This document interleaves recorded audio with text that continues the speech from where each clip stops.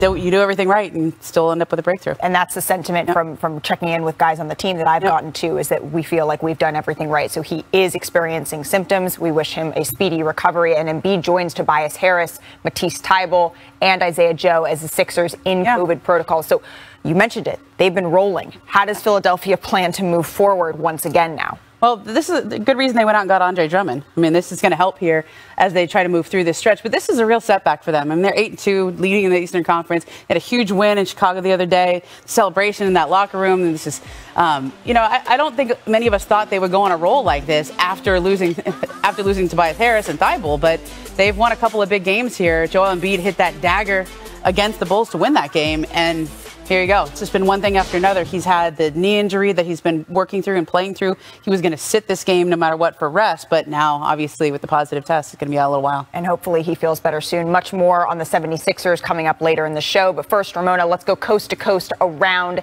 the NBA, starting with the Nets, who, after starting 2 and 3, have now won 5 in a row. Kevin Durant is leading the league in scoring over 28 points per game.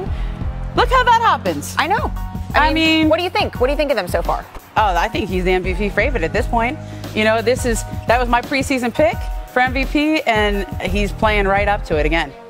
So we're going to move over to the Celtics, who got some bad news on Monday that Jaylen Brown will miss 1 to 2 weeks with a right hamstring strain. Kendrick Perkins, how concerned are you with the Celtics having no Jaylen Brown?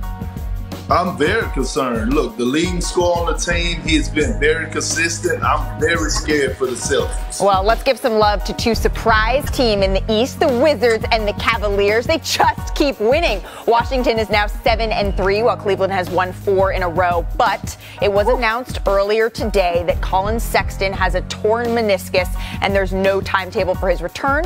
But senior NBA insider reported that he said that he's expected to have an extended absence. And in the 2 LA teams, they're heading in kind of in different directions. The Lakers are without LeBron and lost by 15 in Portland, while the Clippers, they got Serge Ibaka back, and they closed out the Hornets on a 27-4 run to win their 4th straight game after starting 1-4. So now let's take a look and listen to the weekend soundtrack. Luka can walk the ball all the way down and take the final shot. Here he comes. It's Luka against Josh Richardson. Luka's 3 is away.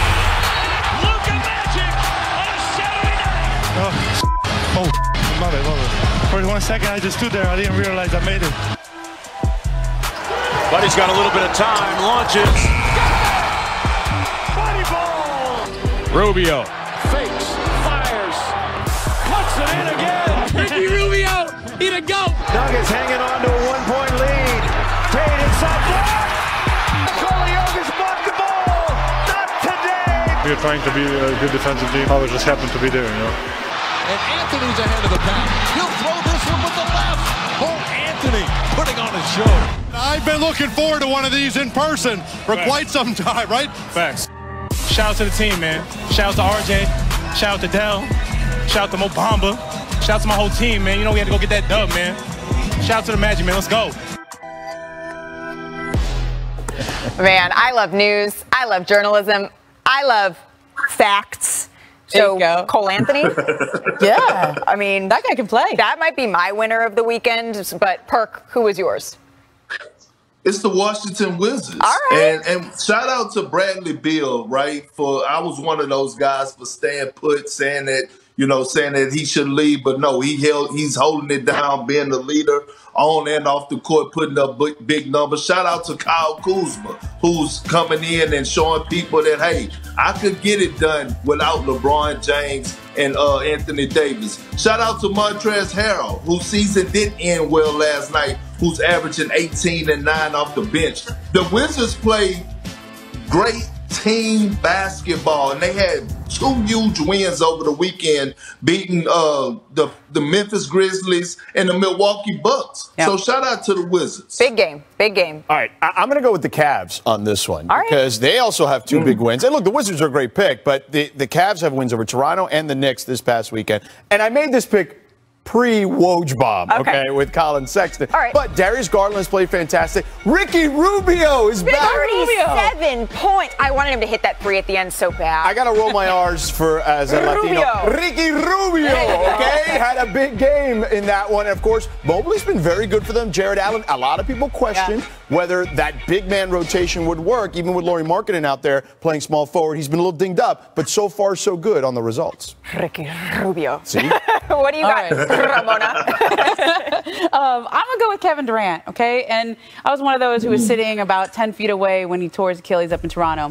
So for him to go back there, play a game up there, and leading the league in scoring again, playing at MVP level, especially with the way that Brooklyn has started slowly this year, I think for him to show how far back he's come from that Achilles injury, going back up to the north where it happened, that's my winner of the week. For the first time. Yeah, for the first time. So much time has passed, we forget that it was the first time that he was up there. So I love being positive. I love happy. But if those were the winners of the weekend, flip the coin. Who's got to step it up, George? The Hornets, they've lost 4 in a row. Now, they get the chance today, right, to play against the Lakers here in Los Angeles and kind of redeem themselves. But here's the thing. This was a trendy pick, right? Oh, this team, maybe they can win the division and then win the Southeast.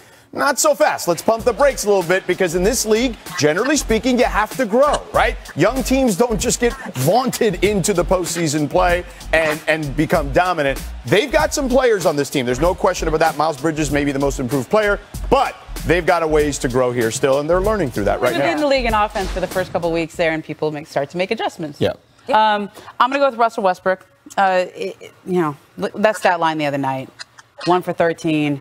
At least he didn't go 1 for 20, I guess. But that was a tough weekend for him, and especially when LeBron James and Anthony Davis are out. This is what they brought Russell Westbrook to Los Angeles to do. When the stars are hurt, when the stars are out, you be the third star. And Russell Westbrook has carried teams before all by himself, and it did not happen up in Portland. So we have the Perk as the tiebreaker. Who are you? Where do you fall in all this in the Hornets versus Russ?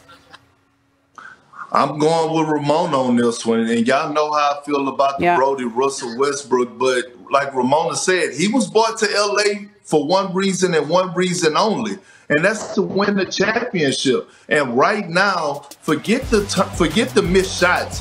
Him at the point guard position, he's not doing a great job of running the team. I believe he had 6 turnovers the other night.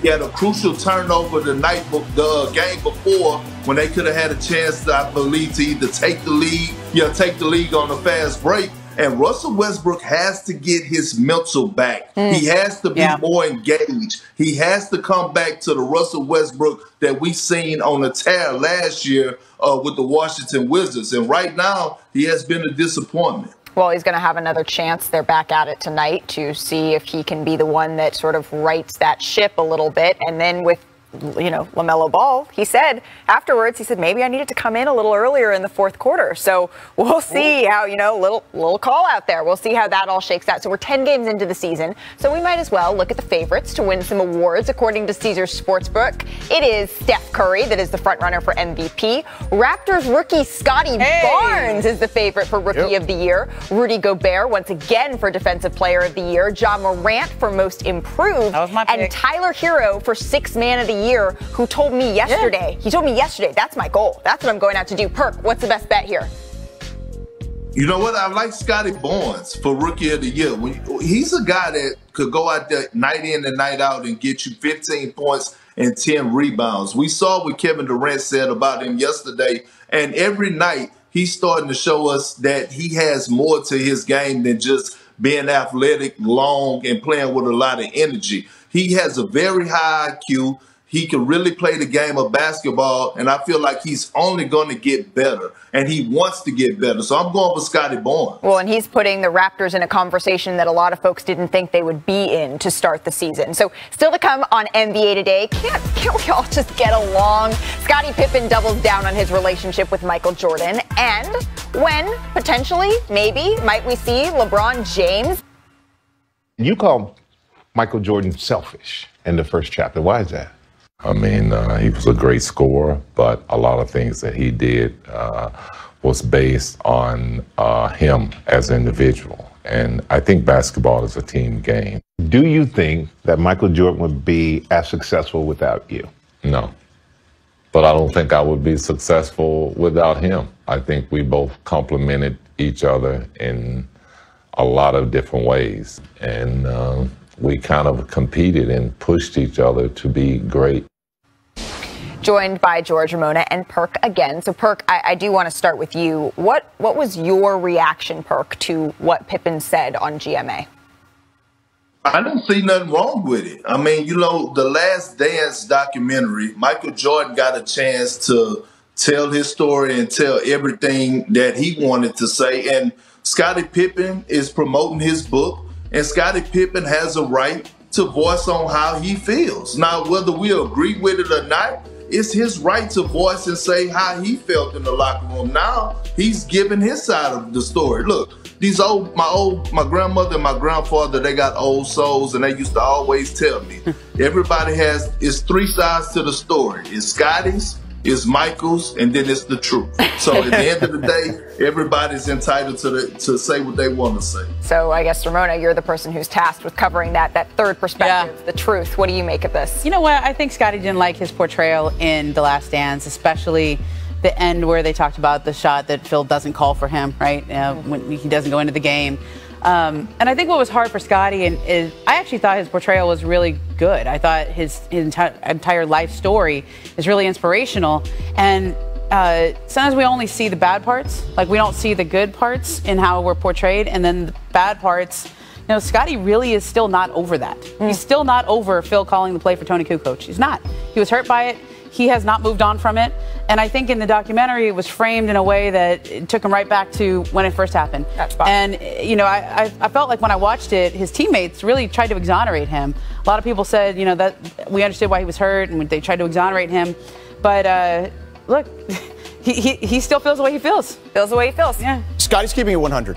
All right. We mythologize people as time goes by. I'm old enough to remember Michael Jordan being the selfish player that couldn't win a championship. That was the MO on Michael Jordan. So what Scotty's saying is accurate. And what he's saying is he still was that guy. We just had better players around him. Well, if you're old enough to know that, I'm young enough to know this. If they were still playing today, Scotty and Michael would be repeatedly featured in our next segment, and that is the top of the top. So what the top of the top is, I know we have some newcomers to top of the top. So what top of the top is, Perk, let me tell them about it. Top of the top is the very best plays from around the NBA, from over the weekend, from the night before. So first up, let's start with top putbacks. We start in Chicago, where Derrick Jones Jr., I mean, where did he come from? Dunk champ. There's a reason they call him airplane mode, Malika, because you see it right there. Sky and above everybody. Like a Two hands, G6. Two hands. I mean, what he does, oh my gosh, that was insane. All right, let's go over to Sacramento.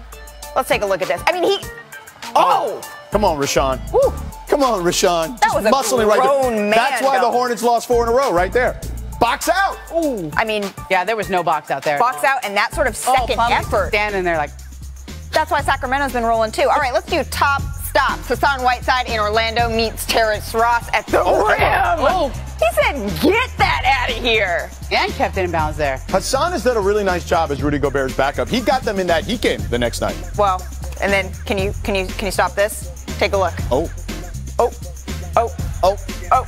on, really? Bye. How many times? Bye. I mean, he take a look over his shoulder just to make sure he was safe to just cruise the dunk. Football player growing up because he just stole the ball. Come on, Joker. People say you can't play defense. Show them you can. Did he jump? I mean, probably not. He didn't even look like a jump. that doesn't He mean it's just not had long defense. That doesn't mean it's not important. All right, let's go to top buzzer beaters. Buddy Hield. Let's start there. Look at this.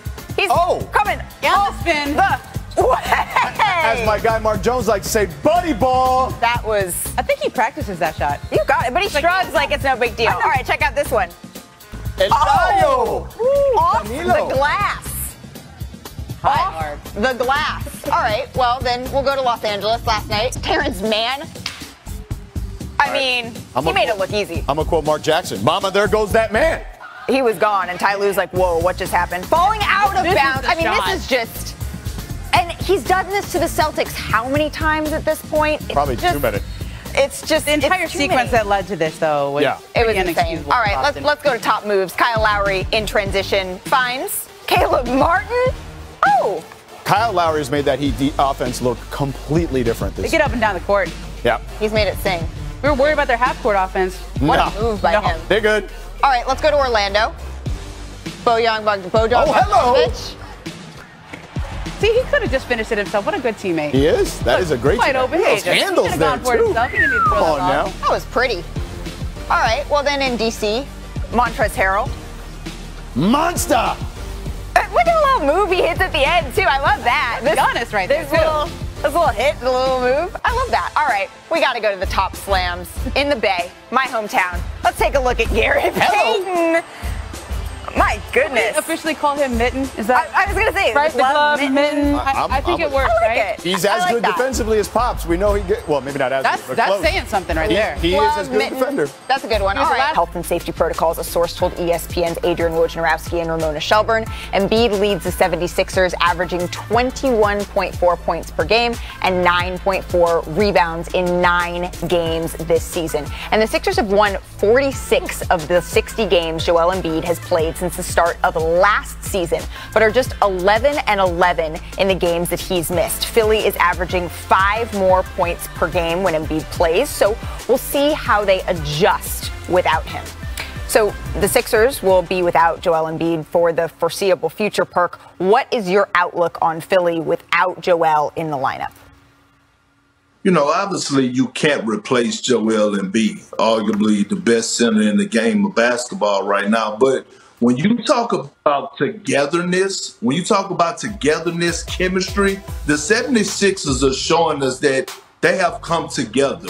And different guys are stepping up different nights. You have Tyrese Maxey, he may step up one night. You have Steph Curry, who's been playing phenomenal, almost at an all-star caliber rate. But most importantly, you have Andre Drummond, a guy that has a lot to prove. A guy that season didn't end well last year. A guy that took the vet minimum. A guy against the Portland Trailblazers a few games back when he started had, 14 points, 15 rebounds, and 7 assists. And this is what Doc Rivers do. He loved adversity. He loved when their team is back is against the wall. And when you see the Philadelphia 76ers in their chemistry, I think they'll be okay and play solid basketball until Embiid gets back. Well, and they've just hit so much turbulence this season, right, Perk? And we've seen guys like you mentioned, George Niang, those types of guys step up. It's just about how long they're going to be able to sustain that under the pressures that they've already been facing this season. So far they have, but that's mostly with Joel Embiid. So the Sixers, they have a tough 3 games coming up at home, hosting the Knicks, the Bucks, the Raptors, before going on a 6-game road trip that'll include stops in some tough cities: Utah, Denver, Golden State. That Warriors game will be on November 24th. It will be on ESPN, and I will be there as well. So I am curious, though, what do you think, Ramona? Do you think that we are going to see wins by committee, or how long can this be sustained? You know, that upcoming schedule is rough. I mean, they were in the middle part of a really difficult stretch here. Now a game against the Knicks, the Bucks. Like, this is a tough stretch. And I was surprised they were winning without Tobias and Thibault and I don't know, the big guy not being there. That's a real tough stretch for them. But still, to be 8-2 with the adversity they've already had, not the whole with everything going on with Ben and with Joel's knee not being in a great place after he knocked knees with Valanciunas the first game. I don't want to write them off. Yep. I mean, they've gone 8-2 with all of that happening. I'm going to write them off, okay? Because 8-2 to this point is commendable. There's no question about it. Piece of pen, piece of paper. No. I mean, that stretch is brutal. Like, let's be real. You know, you saw the stretch there. So because of that, I just don't think without a star on the roster, they're 11-11 when Embiid has been out, right? But Ben Simmons was there for a big chunk of those games, which allowed them to stay afloat. Now's when they really need Ben Simmons, right? Now's when they're going to need that particular player to be able to help carry them. They don't have that on this particular roster. Could they win a game or two? Perhaps. But can they sustain success, which was your question? No, I don't believe so. So how do you see then Doc Rivers approaching this? Oh, well, it's going to have to be just, by committee, right? Like, it's a meritocracy. It's not. A lot of Seth Curry, a lot of Tyrese Maxey. It's going to be whoever's hot, right? Whoever's hot is going to get minutes, and they're just going to have to survive at this point. But look, it's early in the season. Even if they have a rough stretch, it doesn't mean that they're out of it by any stretch of the imagination. They'll be fine. They just got to survive these next 10 days or so. All right, well, then let's look at the tough teams that they're going to be playing up against, because survive so long as they continue to stay healthy, too. So here's ESPN's power rankings as we head into week 4 of the season. The Sixers lead the pack as they won all 4 of their games last week without Tobias Harris and Ben Simmons, who has missed all season. But remember, these power rankings were done before looking back at last week. It wasn't including today's news about Joel Embiid, who's out with COVID. So the Warriors come in second with the best record in basketball at 8-1. Who would have thought? The Heat, the Nets, the Jazz, they round out the top 5. So I guess I got to start Ramona, George, Perk. He's coming in like the great and powerful Oz over there. As I mentioned, ESPN.com's power rankings were released before the news about Joel. But we had some time to process it. I got it so bad, I know. So let's get into it. Ramona, I'll start with you. I had to. Come on. I know you did. I think that I'm going to still keep the Sixers in the top 5 just out of respect for what they've done. But I don't think they can be number 1 anymore. So to me, it's the Miami Heat because I think offensively and defensively, that looks like the team so far this year. I put the Nets up there at 2. I don't necessarily just go based on records, okay? I base on who I think is the best team right now. They got Kevin Durant. He's real good. Put the Warriors there at 3. And then you got to get some respect to the Jazz. Yep. And the Sixers slide down just because of the news on Joel Embiid. So not too concerned about the Jazz loss. All right, Perk, who you got? You know what? I think the Miami Heat deserves to be at number 1. In my opinion, they have the best team in basketball right now on the offensive end and defensive end. Coming in at number 2, I'm going with the Golden State Warriors. The way that Jordan Poole has been playing, Steph Curry, not just scoring a lot of points, but cleaning it up in other areas, dropping dimes, averaging about 7 rebounds per game. Draymond Green anchoring that defense. At number 3, I'm going with the Utah Jazz. They have a complete team, bringing back the same team from last year. And then at number 4, the 76ers. I gave you my reasons why on them. I feel the camaraderie there. And at number 5, I'm going with the Brooklyn Nets. Why? Because Kevin Durant is playing some of the best basketball of his career right now. Absolutely, and I like that. Another nod to the Jazz, nod to the Heat. I'm seeing some themes play out, at least across our first 2 folks. What do you got for us, George? All right, I got the hot take at the end here. All right, let's take a look at what I've got here. Number 1, a glass of water. Number 1, we've got the Heat. We're all in agreement here. George. Kyle Lowry, by the way, a plus 62 when he's been on the floor this season. I'm sorry, can you repeat that, please? Plus 62. 6'2"? Insane, okay, for Kyle Lowry thus far this season. In 9 games?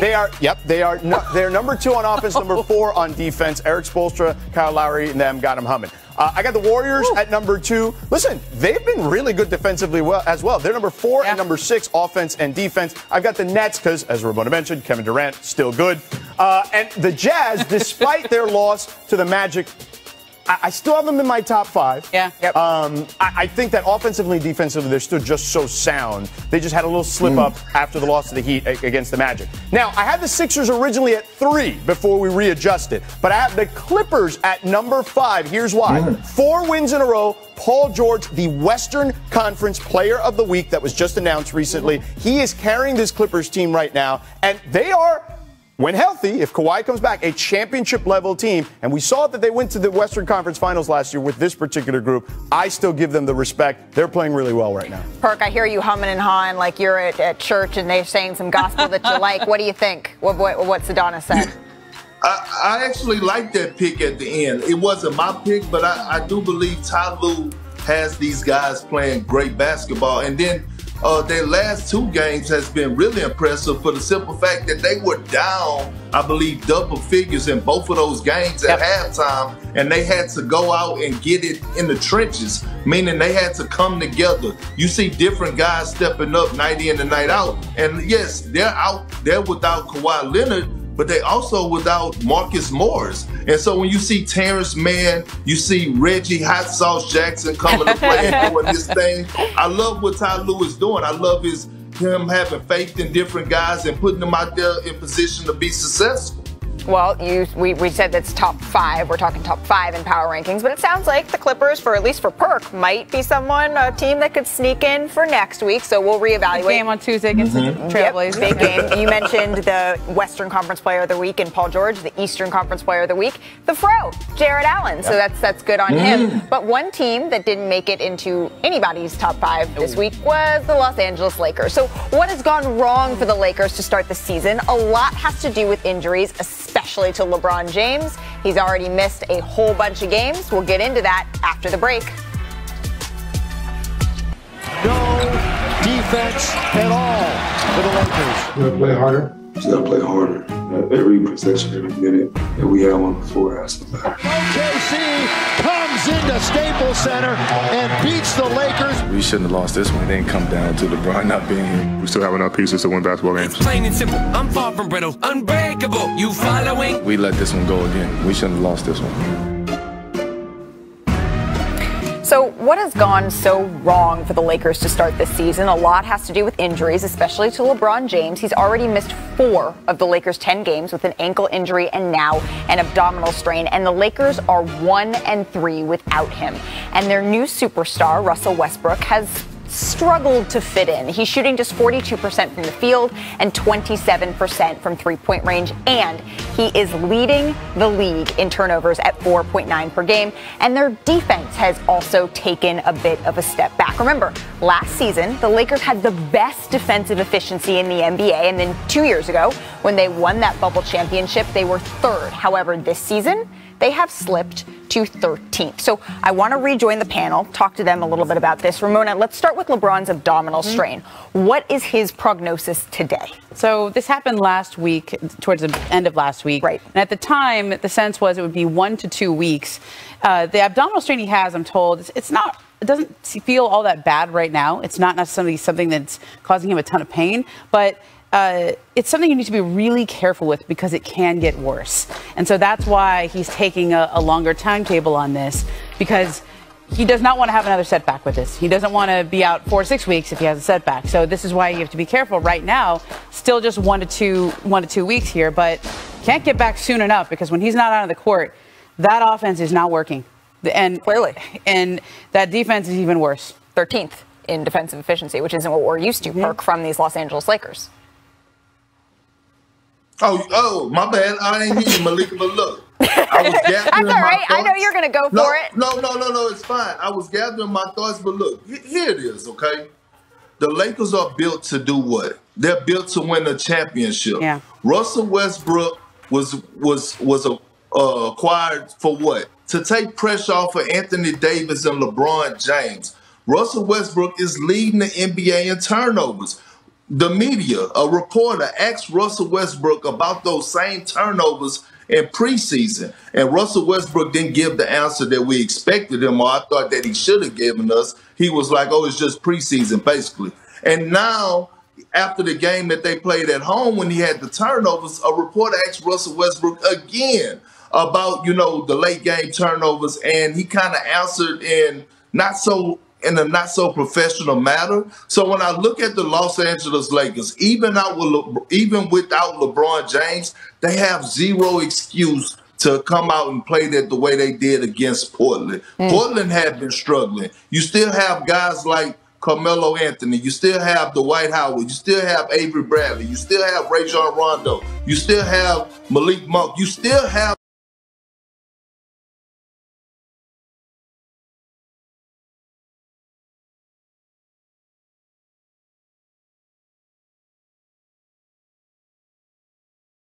enough to at least go out there and compete. It was just so bad. I mean, it was so bad that I was watching the game with my 2 oldest sons, and I made them go to bed early because I didn't want them picking up on bad habits. Oh, man, I know what that. My father used to make me go to bed early for some of those Warriors games in the early 2000s. Yeah, but Perk mentioned that this is a team, George, it's built to win a championship, and you had them winning the championship to start the season. Ramona did too. So where does that stand now? I believe there were 3 people at ESPN.com who predicted a Lakers championship. You have 2 of them here on the panel today. Excellent.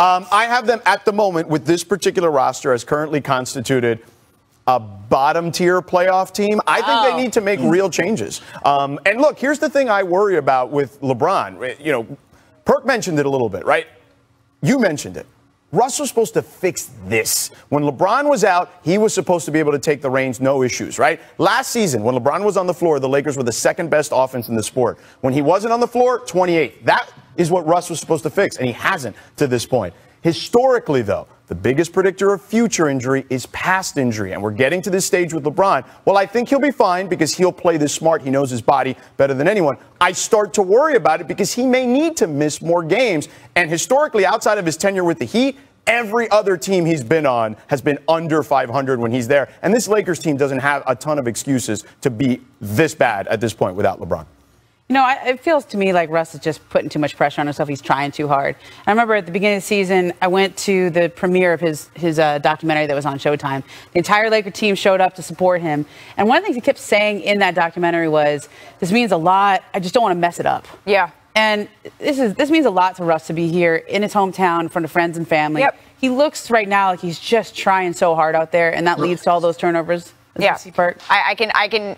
I can hear Perk kind of guffawing a little bit, but I think that has some merit to it. So I want to hear from Russell Westbrook. Let's take a listen after Saturday's loss to the Trailblazers here. I don't put no pressure on myself to do anything. I'm very elite at what I do, and I believe that every single night. And that's how I need to play. Simple as that. There's no extra pressure of any sort for me.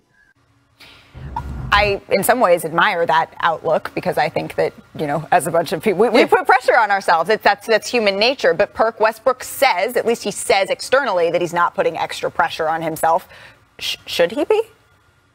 Yes, he should. I mean, and that's the fun part about going to a team where you're expected to win a title. It's pressure.